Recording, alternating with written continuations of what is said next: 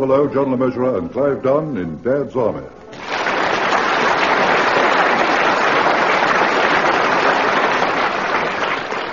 Keep Young and Beautiful, featuring John Laurie, Arnold, Ridley, and Ian Lavender, with this week's guest, Larry Martin.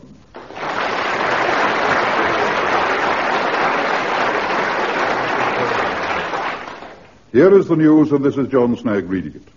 1942 starts well for the Allied forces. British sea power is once again supreme in the Mediterranean. Rommel has been pushed back from the frontiers of Egypt, and the entry of America into the war has provided a tremendous boost to morale. But Britain is not resting on her laurels, nor is the Home Guard. In a field near Warmington-on-Sea, Captain Battering's platoon are redoubling their efforts to keep fit by running up and down, carrying on their shoulders a telegraph pole.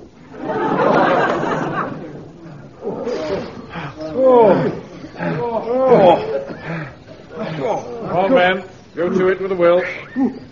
I'm not enjoying this very much. You're wondering if he's taken leave of his senses. I'm sure all this running is not very good for the heart. What are you all grumbling about? When the war's over, if anyone wants a telegraph pole delivered in a hurry, we've all got ourselves a nice little business. Don't give up, chaps. You really are doing this awfully well. Come on, lads! Charge! You know, sir, they really are awfully enthusiastic, don't you think? Yes. Unfortunately, their enthusiasm usually outruns their energy. Right, lads. We're going to up in the telegraph pole and let it fall across the stream. Right. Come on now. This should be easy for you, Taffy. Like tossing the caber. Pity you're not wearing your kilt. Belt up or I'll toss you. Now. Naughty temper. Right. Let the pole go. That's it. Come on, Pikey. You hold the ball steady, and I'll start shinning across. We are not going to shin. We're going to walk across. Walk across? What do you think we are, tightrope walkers? It's easy. We'll just hold hands and gripping the pole with our feet, we inch our way across. Like monkeys, you mean? Speak for yourself, Joe. Oh, enough of this chatter. Come on now. Now, everybody hold hands. Right. That's it. Don't look down. No. Whatever you do, look up. Look.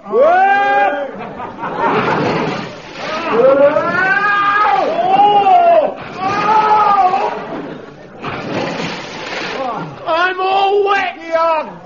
What a brilliant idea, wasn't it, to walk across? That'll do, Private Fraser. Old Ansley says so. Instead of just him falling in, we all do. Yeah.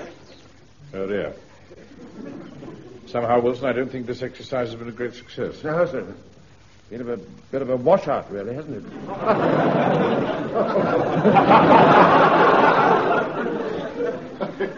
You never miss an opportunity to demonstrate that penetrating wit of yours, do you?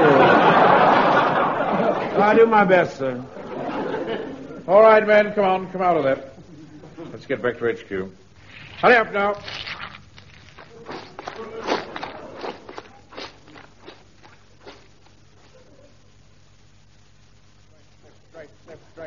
Left, right. Good. Halt! Fall out. Come in the office, Wilson. Yes, sir, I'm coming. Oh, steady, soldier boy, steady. He said fall out, not fall down. I've swallowed so much water my legs won't carry the extra weight. If my mum catches me like this, she won't let me come anymore. Don't worry, Pikey. Come back to my place. I'll fit you out with a spare uniform. Ooh. Won't cost you much. Oh, dear. I must say, sir. Oh, my goodness. It's a relief to get the weight off one's feet. Good Lord, I was tiring. You're out of condition, Wilson, that's all. Yeah, well, it was rather a long march back here, sir. I was with you, don't forget. Yes, but you were on your bicycle. Nevertheless, very strenuous pedaling up over those hills. Yes, of course it must have been, yes. Oh, it's nice to get these boots off. You won't leave them in here, will you? No, of course not, sir. No. The men did awfully well, didn't they? Awfully well. It's a shambles. Jones's section was a joke. Yeah, but they try very hard, though, didn't they? Well, that won't be good enough when we're up against Hitler and his Prussian butchers. So they have to split the platoon into two halves. Those who are young enough and fit enough, and those who aren't up to battle standards. Yes. Well, I tried that once. Looked rather untidy. How do you mean, untidy? Well, there were 2 men in one half and 21 in the other.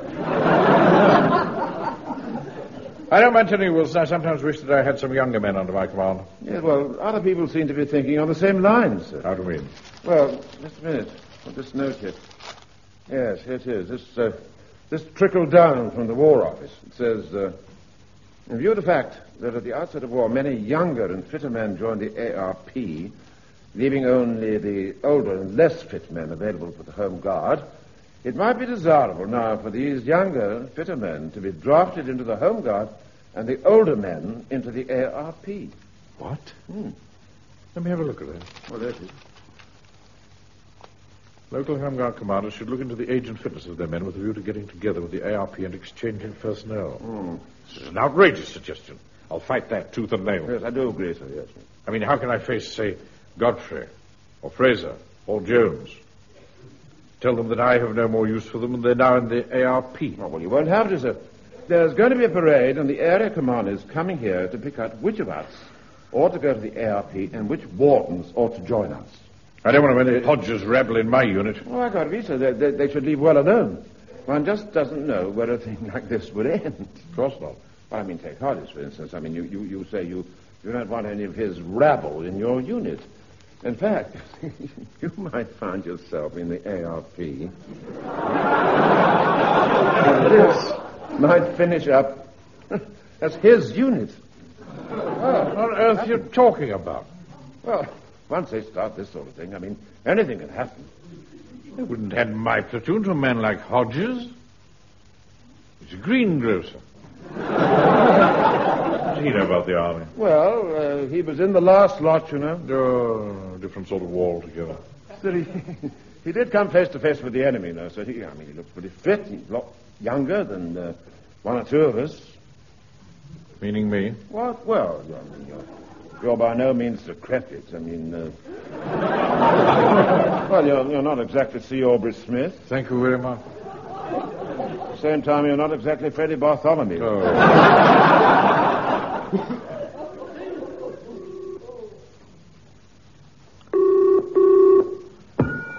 Hello. Hello. Is that Harrison's? That's right, sir. Harrison's hairpieces. Wig makers for the gentry since 1935. Can I help you? Well, actually, I'm inquiring on behalf of a friend. Oh, yes? Yes. He was thinking of purchasing a toupee. What sort of style did your friend have in mind? Well, what do you have? Oh, we have quite a range. We do a very nice one, sort of grey and distingué. We call that our C. Aubrey Smith. Oh, no. Well, how about something romantic? We do a Valentino with the long sideboard. The only trouble with that is it is a bit greasy. Or if you wanted something curly, there's our Harpo. Oh, no. I was thinking more in terms of Ronald Coleman. Oh, yes. I think I know the sort of thing your friend has in mind. Oh, really? If he'd like to come round for a fitting, I'm sure we can fix him up with something. Yes, you couldn't post it. Well, yes, we could. We'll need to know the size, of course. Now, I do happen to know that it takes a 6 7/8 in bowlers, if that's any help. Well, it's something to be going on with. How long will it take? Well, if you let me have the name and address, it can be delivered by tomorrow morning. Oh, good. In a plain wrapper, of course. Of course. Well, it's Mr. Smith. Care of Captain Mannering. Manager, Swallows Bank, the High Street, Warmington-on-Sea.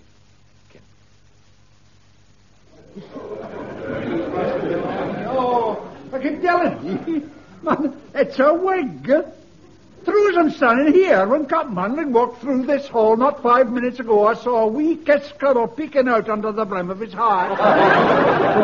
Sound like Captain Manling at all. Precisely. If you ask me, the man's going funny in the head. Well, I reckon one of us ought to go into the office and have a butcher's. Well, I'm not going. I've seen it, I tell you. Well, you go, Pike. You're the youngest.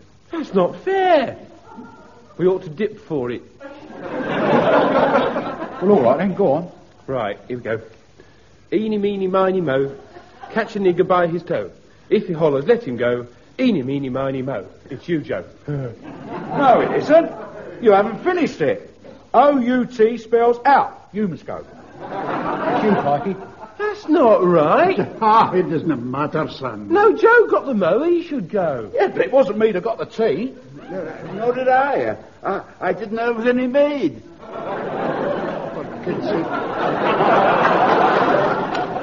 We're not talking about the tea you drink, Godfrey. I could make you some if you like. Be quiet, man. It's not fair. Joe's not playing proper. Stop your blathering, son. You're the one that's going into Manning's office, and that's an end of it. Right. Now listen.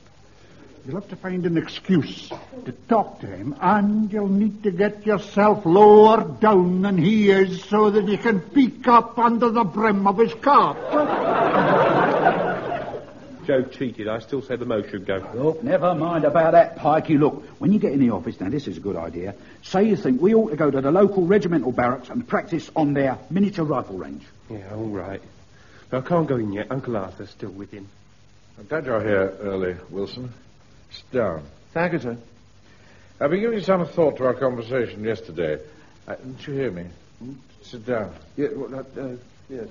Well, I'd rather stand, if you don't mind, sir. What's the matter with you? I'm rather stiff, that's all. Aha! I see. Yesterday's exercises left their mark, did they? Well, I have to confess to a slight twinge myself this morning. It hit me in the small of the back, about here. Is yours in the same place, just there? No, please. Mind, sir, please don't do that. It's terribly sorry. Wilson. I'm rather ticklish, you see. What have you got on your uniform? Yes. Nothing, sir. I do believe you're wearing corsets. Am I right? Well, actually, sir, it's called a gentleman's abdominal support. Gentleman's abdominal support, my foot. You're wearing corsets. You're a rum cove, Wilson. You wear that uniform like a sack of porridge.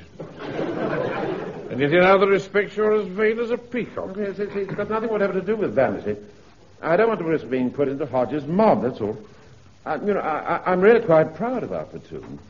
I think you've done a marvelous job putting us all together. I really mean that. So I think it pays at the moment not to look any older than one needs. I'm sorry, Wilson. That's very kind of you to pay that little tribute. I know that sort of thing isn't easy for a person like you. I was pouring scorn upon you, and I had no right to do such a thing, no right at all. I have to tell you that, I too have taken steps to appear more virile. Oh, my God, not monkeyed land. No. Certainly not. Not as drastic as that. Look, when I take my hat off. There. What do you think of that? Oh! Wait! Oh, that's terribly, awfully good. Oh, it's really awfully good, sir. It's very good, sir. Very good. Well, be careful. You'll snap your girdle.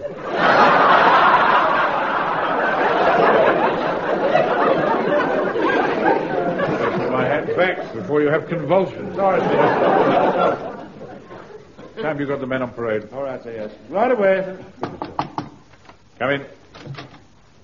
Mr. Manring, Yes, Pye. may I speak to you privately? Yes.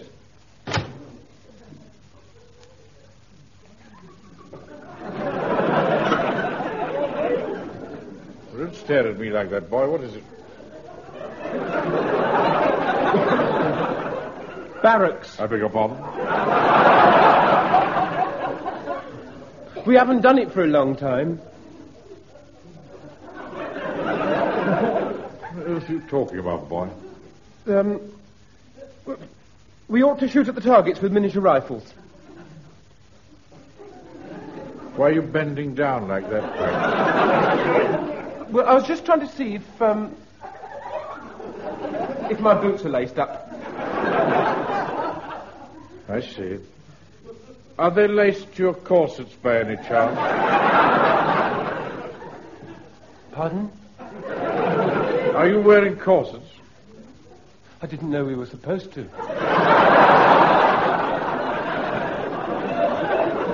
Shall we start again? Yes, sir. The men asked me to ask you if we could do more of it. Excuse me. Well, they surely didn't ask you to get on your knees and pray. Stand up, boy. Sir. Now, just what are you up to? We were playing Eeny Meeny. You were what? Playing what? Eeny Meeny and I lost. I see. You know, Eeny Meeny, Miny Moey. Yes, all right. I lost and I've been sent in to find out if you've got something under your hat. My head, you mean? No, between your head and your hat. We want to know if you're wearing a wig. Ah, that's it, is it? We'd better go and put everyone's mind at rest, hadn't we? Follow me. Right, now, the point is this, chaps. Mr. Manning's gone and got this thing for his head. But none of us want to get split up and drafted into the ARP. And let's face it, we wouldn't want to lose him. It's true. And we certainly don't want Hodges and Heslot joining us. Blimey, no. You get Hodges in here, he'd start nicking everything. And that'll make two of ye.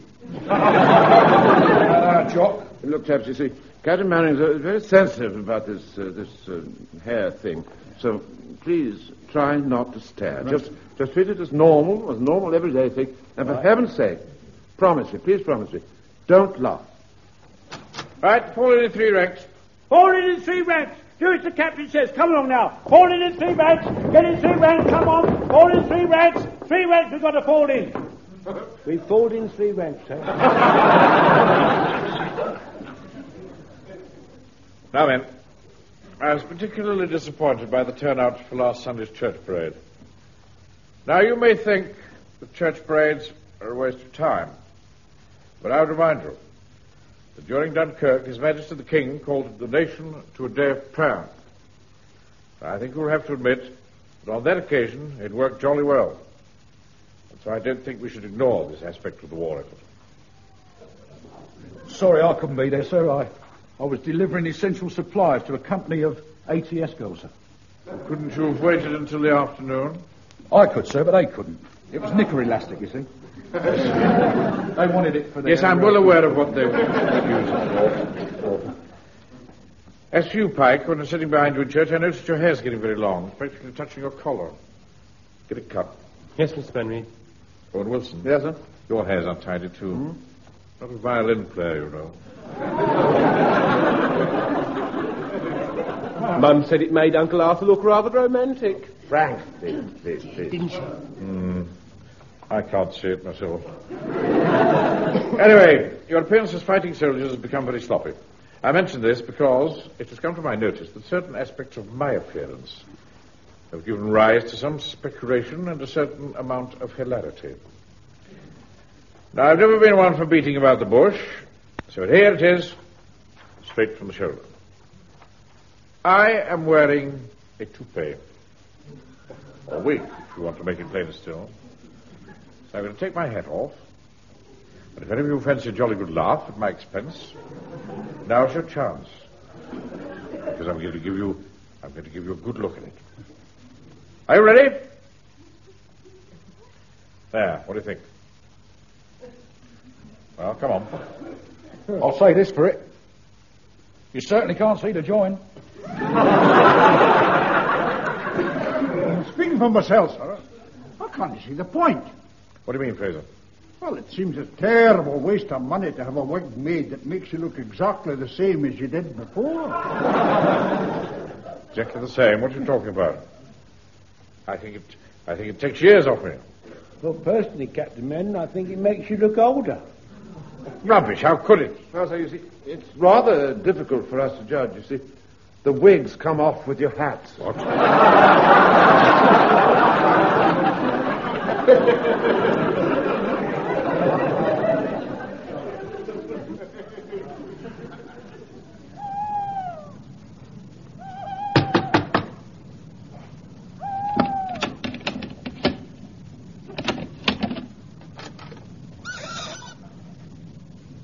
Who is it that comes a-calling at this hour of the night? It's Mr. Jones and Mr. Godfrey who come a-calling. What's a mess? We want to talk to you. Oh, you better come in. I say, it's a bit spooky in here, isn't it?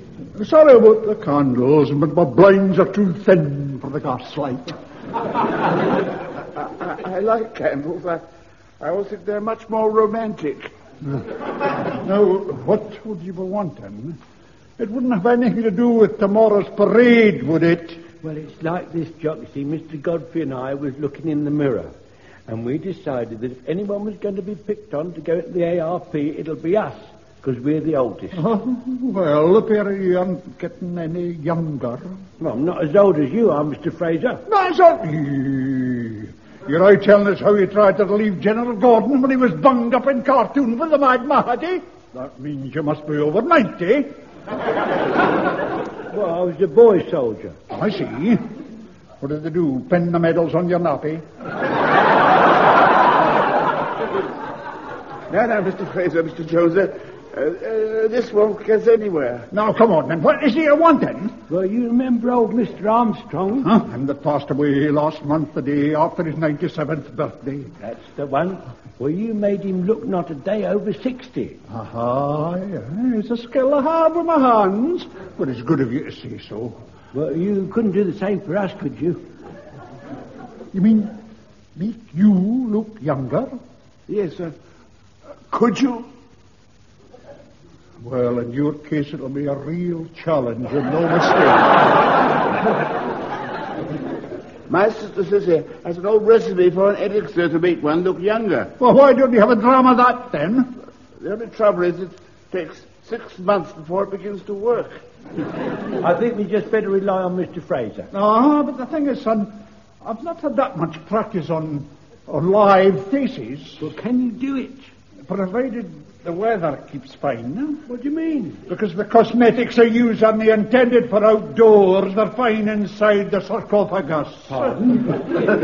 The coffin, man, the coffin. Yeah. No, these cosmetics will no stand up to any kind of water. Oh, dear. So, you'll not have to wash your faces tonight, you understand? Well, I wasn't going to anyway. Ready you are, then. Go into the parlour and lie down on the slab.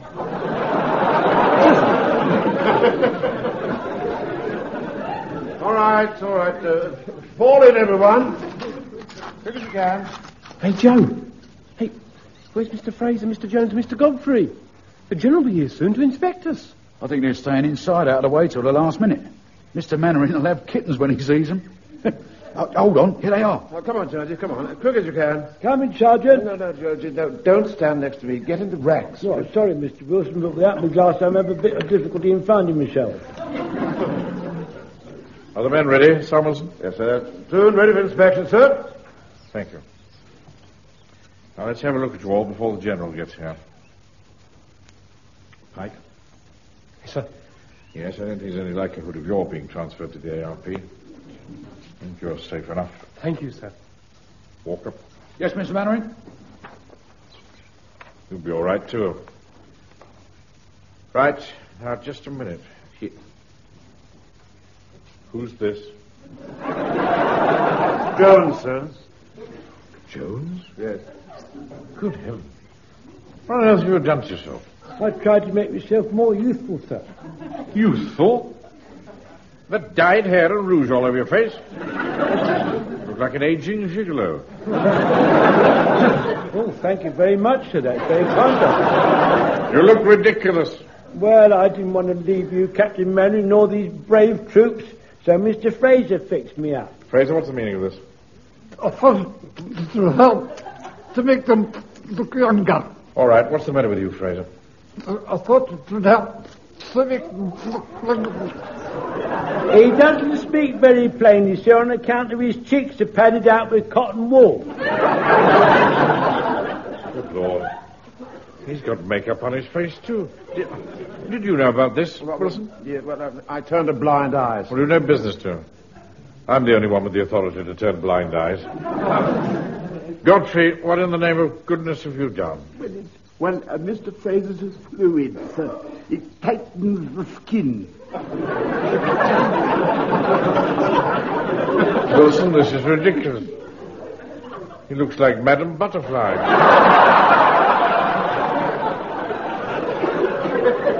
Can't parade like that. How long does it last, Fraser?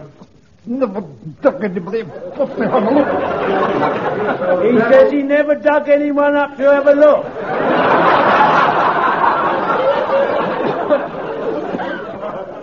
Right, men. Now, I want you to know that I'm very displeased with this ridiculous charade. You can't face the General looking like this. There must be something we can do. Mr. Mannering? Yeah. Would it help if we all put makeup on? Then the General might think we're just one of those sort of platoons. All right, that will do. Permission to be suggestive, sir. Yes, Jones. Well, sir, couldn't we face the General, towards the sun, and he'd think he's being blinded by it, and he would be unable to observe us properly? With the sky as black as thunder, Jones. Fraser, does the makeup stuff wash off? Easy. What was that? What did he say? He says, yes, it does, very easily. It only needs a drop of water. Well, there you are, sir. There's your answer. Well done, Wilson. Well, you see, I am capable of original thought sometimes, sir. It's just that I'm not often given the opportunity to do so. Right, Fraser, Jones, Godfrey. Quick, go and wash your faces. It's too late, sir. It's too late. The General's here. What are we going to do? There's nothing we can do, apart from pray. Platoon, and cut.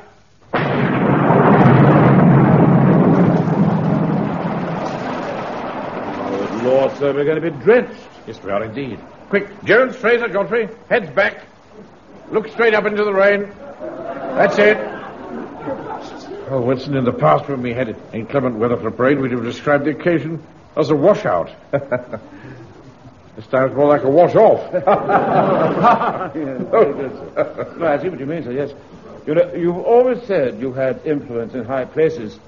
But until now, I never realized quite how high.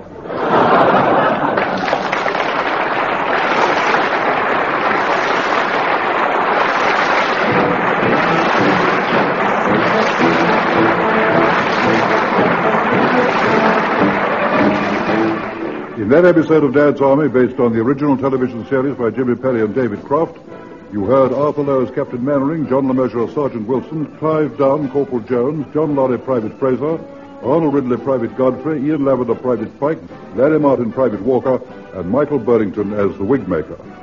Keep Young and Beautiful was adapted to radio by Michael Knowles and Harold Snowd and produced by John Dias.